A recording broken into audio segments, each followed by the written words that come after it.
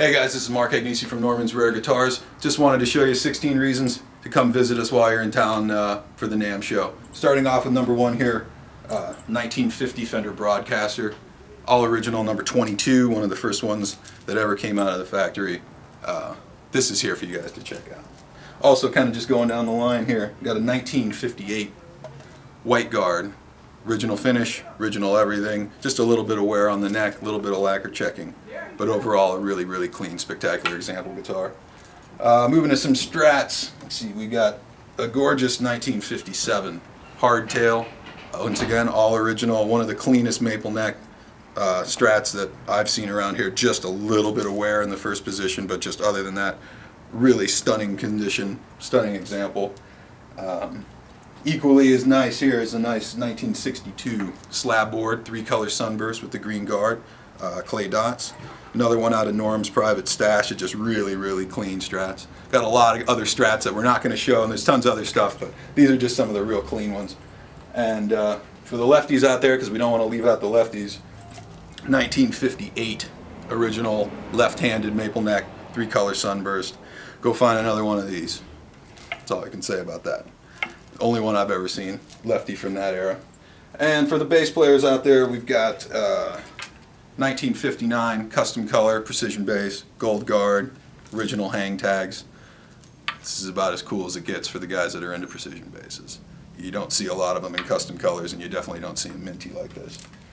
Oh, more lefty stuff here. We've got, this is a 1971 Rickenbacker 4001.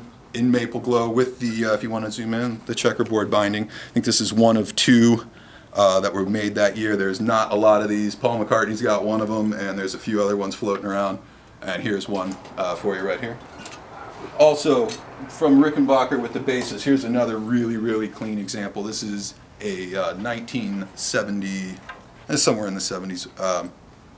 This is a 4005 Rickenbacker hollow body bass. This one's stereo, one of the just cleanest, nicest examples of this bass that you'll ever see. It's stunning condition-wise. Moving down, let's get into some acoustic guitars here. This is 1960 Gibson J200N. This is one that just came into the store, excellent condition, just absolutely gorgeous piece of maple on the back, little stinger on the back of the headstock. This one, along with about 8 other J200s, are currently in stock.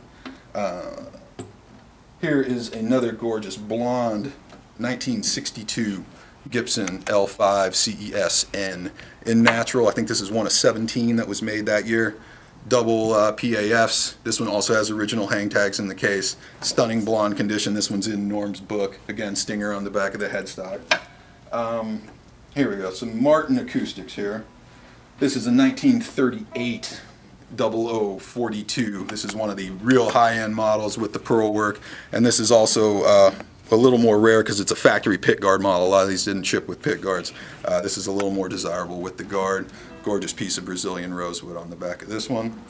And this is another one that we just got back into the stock here. This is a 1941 Martin D18. This thing will almost fly out of your hands. It's so light. It's absolutely featherweight. Condition is stunning. Recently had a neck set done by Joel Whitehead, our in-store luthier here. So it's got fresh saddle. Action is nice and low. This is a cannon, absolute cannon of a D18. One of the best ones we got around. We got some more Gibsons down here on the end.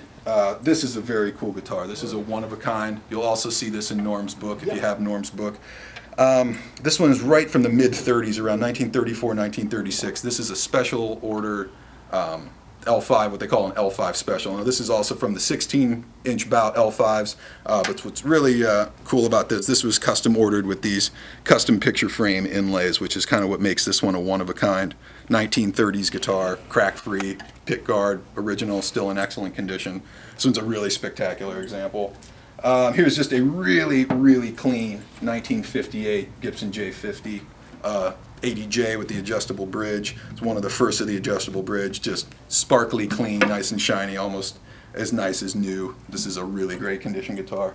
This is one of my personal favorites right here. This is a 1960 ES335 TD and Sunburst. But what's cool about this one shipped with all 1959 appointments. It's got the long pit guard, double PAFs, original frets, guitar's all original. One of the best sounding PAF 335s I've ever heard. This one's one of my favorite in the whole store.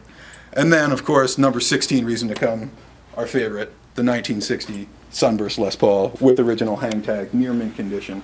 We're just going to leave that one in the case to prevent any potential accidents. But that's here as well, along with, as you can see around you, thousands of other guitars. So if you guys are coming in anywhere around the world, Japan, Australia, Germany, Italy, come by. You're already in LA. Stop by and see us at Norm's, and there's plenty of stuff to drool over and look at. So we hope to see you guys all next week. Cheers.